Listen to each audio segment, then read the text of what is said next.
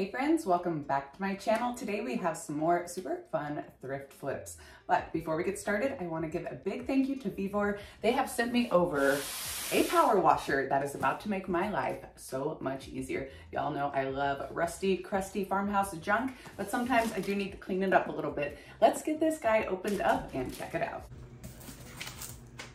This high pressure washer was very easy to assemble. The instructions came with the box. I took everything out and laid them out. Once I had everything assembled, I'm going to take it outside and work on some enamel pieces that I got at a garage sale. They are super dirty, so this will be perfect. This little power washer is portable for multi-use purposes, cleaning the yard, the vehicles, your patio, you name it.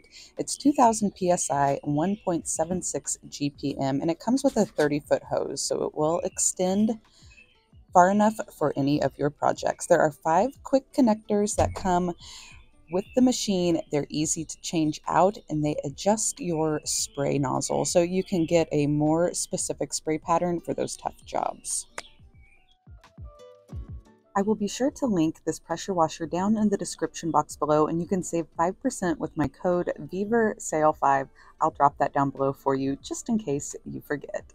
And I also wanted to let y'all know I am running a sale on these enamel pieces. Yes, if you're watching this video today, July 17th, 2023, my sale runs until midnight, 11:59 p.m. Central Standard Time. That's 40% off of my thrifted, found, and upcycled items. It is a moving sale, y'all. If you haven't heard the news, go check out my lifestyle channel and you can hear all about my next big move. First project today is this vintage recipe box. It is super cute, but the apples do date it a little bit, so I'm going to use my orbital sander, 220 grit sandpaper, get these apples sanded down, and then we're going to give it a bit of a paint job. I began by sanding this down. I have 220 grit sandpaper on my orbital sander, and I wasn't too worried about a perfect sanding pattern because I knew I was going to paint over this part, but I did want to remove the image and the words so it didn't show through my paint design.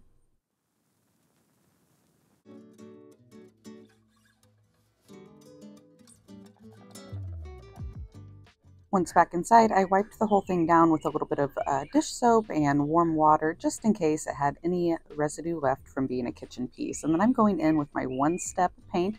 This is DIY Cottage Color and White Linen. It's an all-in-one paint. It has a built-in sealer, so there will be no need to seal it before I move on to my stencil.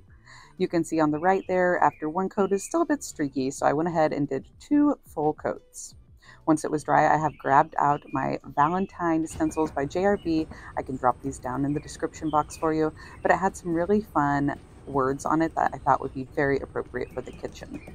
Now my stencil didn't fit perfectly, so you'll see me pick it up and move it around, and that's just to get the design to fit.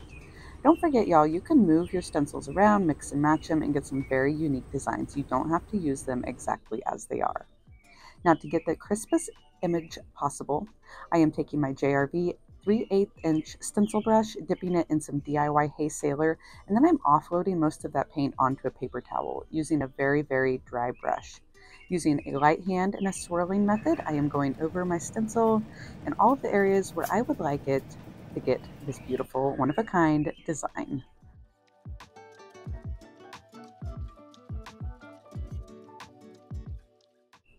I do want this piece to look aged, so I am distressing it with some 220 grit sandpaper.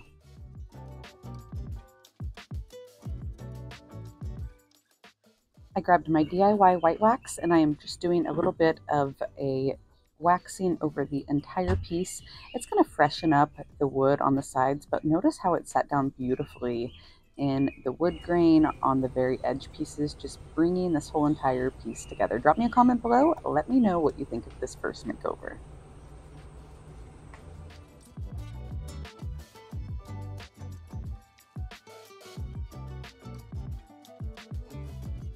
To find any of the paint products or the flips I did today, you can head over to my website, upcycledbybri.com. I'll be sure to drop all of the links you need, including the power washer and my junk, down in the description box below. Project 2 is going to be a bit of a unique cloche makeover. So I got these glass pieces. I think they were from old ceiling fans or lamps, And I took two little round vases. I pulled these off of some Christmas trees around Christmas time for a DIY project. I wanted to put the trees somewhere else. And then the little wooden pieces were actually corn cob holders. I took the poker out and drilled a hole down into them. These two pieces will create a finial top. I'm putting a wood screw through the wood round and using my Starbond gap filler thick glue, I am going to get this attached. So I'm putting my gap filler glue on the metal and spraying the accelerator onto the wood round per the instructions. That instantly dries, and now I'm using the gap filler around any excess space between the wood and the metal. I spray that with the accelerator again, and it dries almost instantly. I will link this glue down below in my Amazon shop if you'd like to try it out. I did tape the pieces down just to make sure everything dried securely in place, and then use some Windex to clean up the glass. Once everything's dry, I'm going in with DIY black velvet paint to make this look a little more aesthetically pleasing. I paint the top and bottom of that wood round.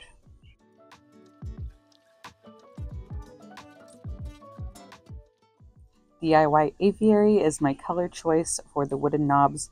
The customer who purchased these cloches actually purchased black velvet and aviary in their order, so I thought it would be fun to use the colors in case they were painting their own pieces and they wanted to incorporate it into the decor. I simply screwed that wooden piece onto my wood round with the screw in it and let that dry as well. Taking some DIY black wax, I am finishing up sealing up these little square bases for the bottom. I also painted them in DIY black velvet. I also used a little bit of the black wax to seal up the black wooden round and to accentuate the aviary.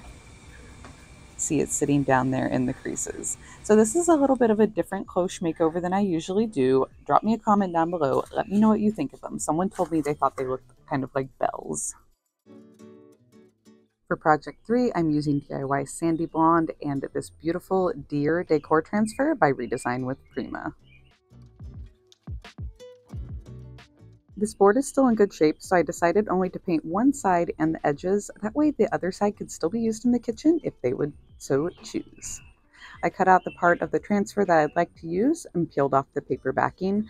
Then you apply it to your project exactly where you want it. Once you put it down, don't pick it back up or you will mess up the design. Now I'm using the enclosed rubbing tool and starting to rub over the plastic on this transfer.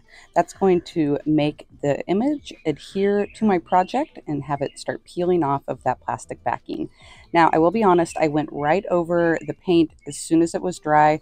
You should let it cure overnight for better adhesion. So I had just a little bit of trouble getting this transfer off, but really it wasn't bad at all. I literally just dried this paint when I put it on. And now I'm using some 320 grit sandpaper to distress the image ever so lightly. I believe this transfer is going to be perfect for fall and winter, and I have plenty in stock in my Redesign with Prima collection.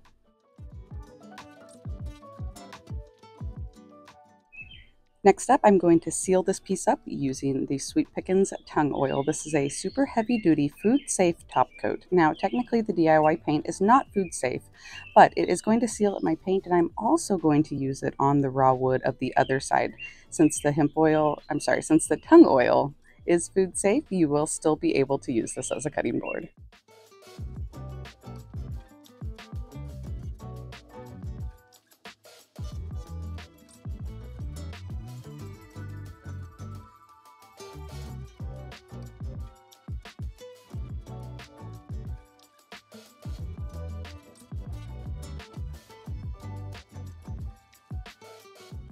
And for the last project is a super quick flip. I love buying these little metal decor pieces. These were $2.50 each, but sometimes they really lose their detail with all the darkness.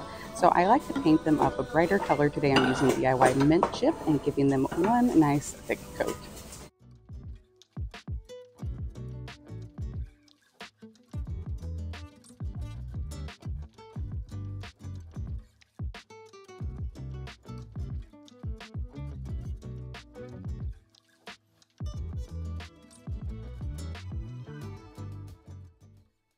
Once they're dry, I do a technique called wet distressing. So easy. I just grab a nice wet rag and rub over the elevated details, which is going to reveal that original color.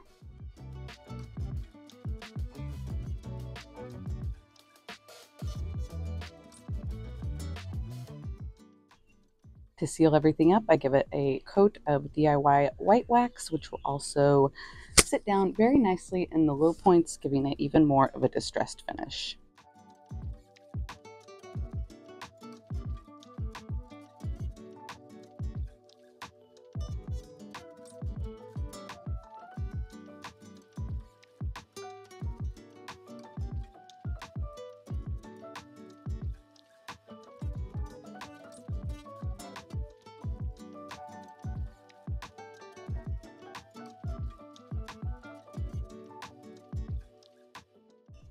I just love how bright and light these pieces are. Drop me a comment down below and let me know what you think about this quick flip and which project of today's is your favorite.